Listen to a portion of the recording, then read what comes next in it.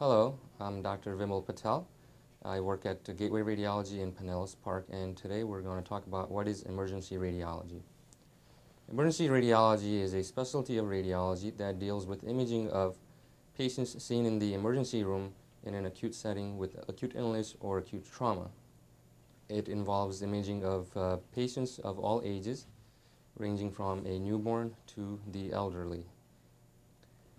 In the emergency setting, imaging modalities are the same as that you would see in an outpatient or an inpatient setting, where X-rays, ultrasound, MRI, CAT scan, and other radiology imaging modalities can be used to diagnose acute illness and acute trauma setting in an emergency patient.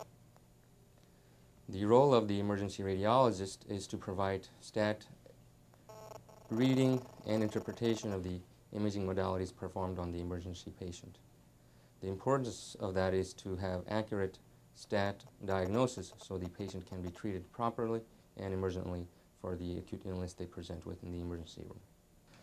Also, in the emergency setting, radiology is used not only for diagnosing the patient, but can also be used in utilization of performing minor procedures in the ER that require diagnostic guidance for the patients seen in the emergency room.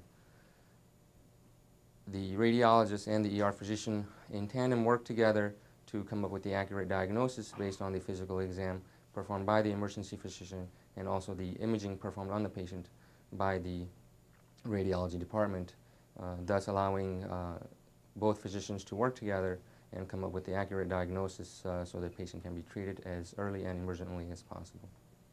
I'm Dr. Vimai Patel from Gateway Radiology in Pinellas Park, and that was some information about emergency radiology that I provided.